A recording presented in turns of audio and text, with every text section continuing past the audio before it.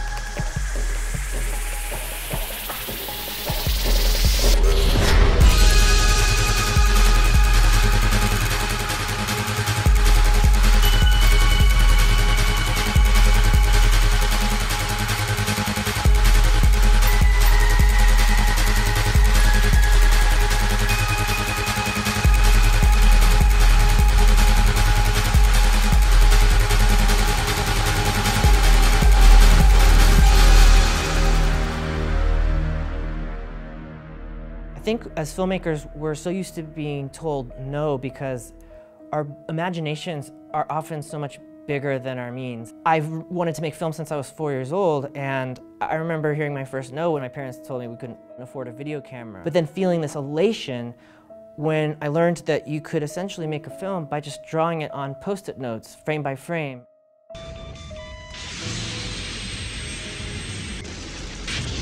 So I was able, with this really cheap way, to take control of what I had wanted to do. I realized you could kind of find a way around no.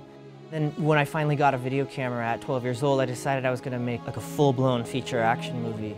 But then of course my parents told me that I couldn't hire real actors or buy explosives. What'd you do? That time I just got my 9-year-old brother and learned how to make explosives.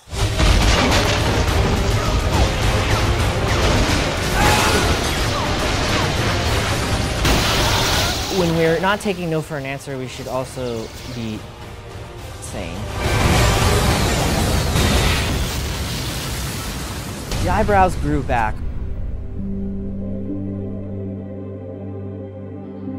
Behind me is the perch where my characters meet every night. And up here, they don't ask each other about the things they had to do down below to get by that night.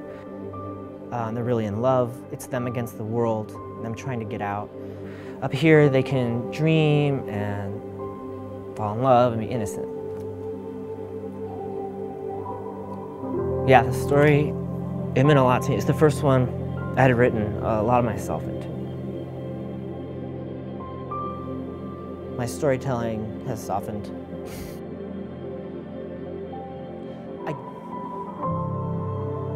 I did want to film my film for no money. I wanted to go through some portal with a small student film crew and just feed them future pizza and capture this with spontaneity and let the actors be inside of a space. Hire actors from that world, you know, but it doesn't exist.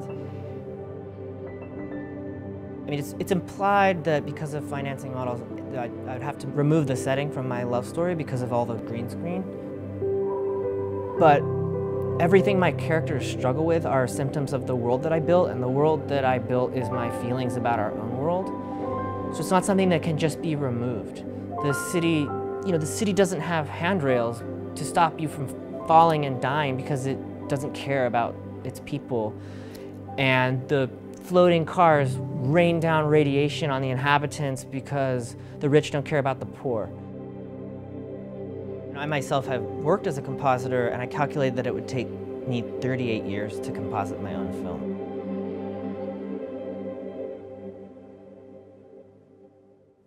I was kind of depressed, and then one night I look up and I see one of the most famous visual effects sequences ever filmed, the tornado sequence in Wizard of Oz.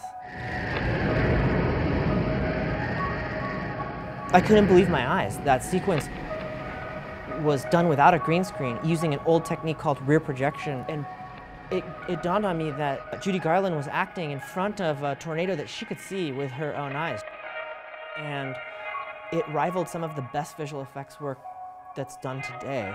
And I thought, well, that's something. Maybe we can learn from this. Maybe we could update this. So I came up with an idea to kill the green screen. But to replace the green screen, first I had to figure out what else I was going to put there instead.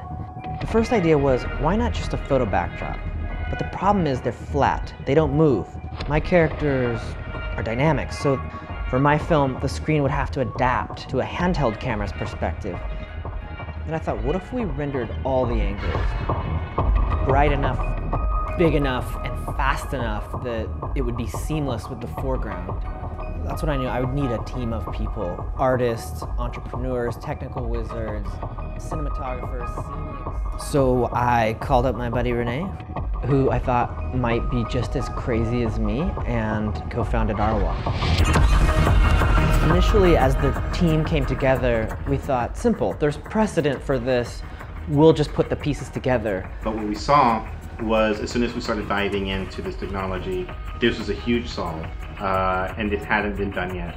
Everybody who had tried to do this was getting relegated into pre-visualization tools.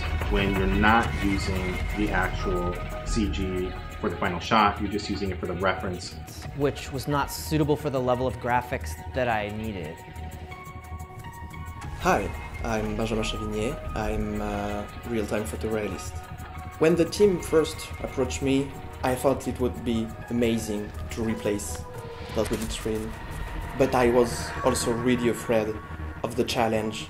Creating real-time graphics is really complicated. Normally in a film, it could take days to render just a frame.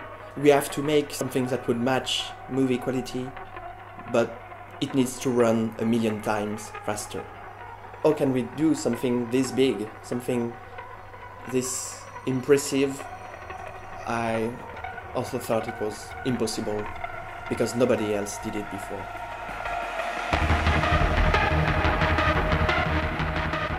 I was blown away as the graphics were coming together and the team was shaving off milliseconds. But the next challenge was finding a partner that would take the huge amount of latency off of the screens to make it imperceptible to the human eye or to the camera, and nobody would do it until we met Matrix.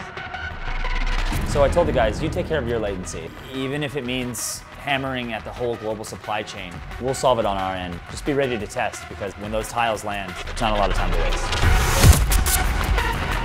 After the screens came, I'll never forget the first night of testing. When everything came together, it was the best feeling in the world.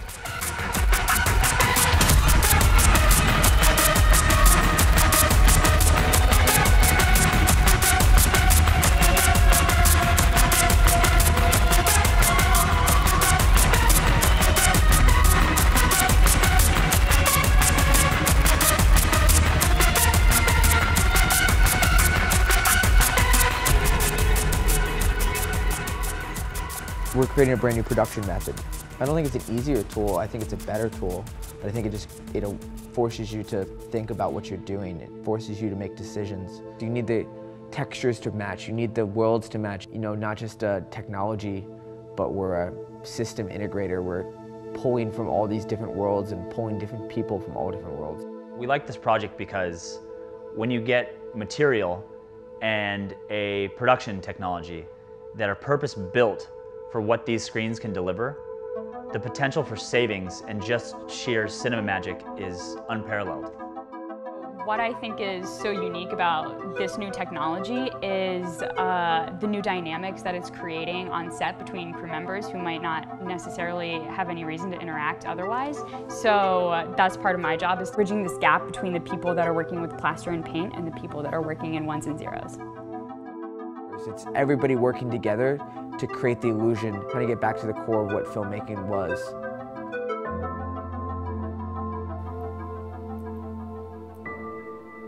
My story is about two people who are fighting for some freedom and to hold on to some dignity in a city that strips it of them, but they're trapped.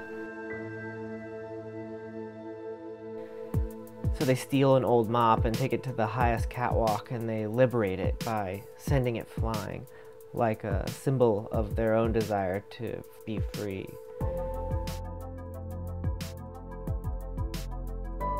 The irony was that the other night I was all alone on the set.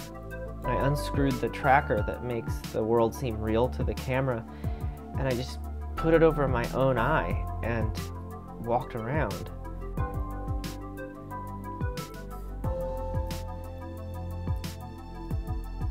I guess I had thought, my expression was trapped. I thought I'd never get to see my movie about a world about being trapped. And then there I was, not only seeing it, I was walking around it.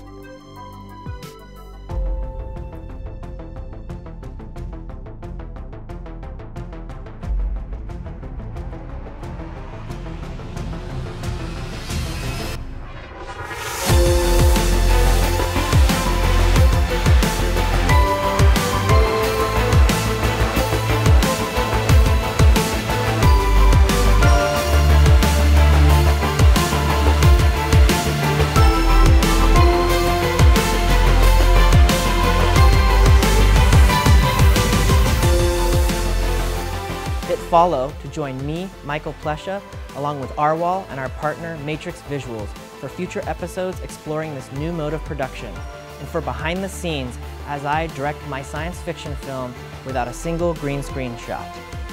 You didn't think that was a green screen behind me, did you? I was walking around in this city thanks to this team of people that helped free my expression of it.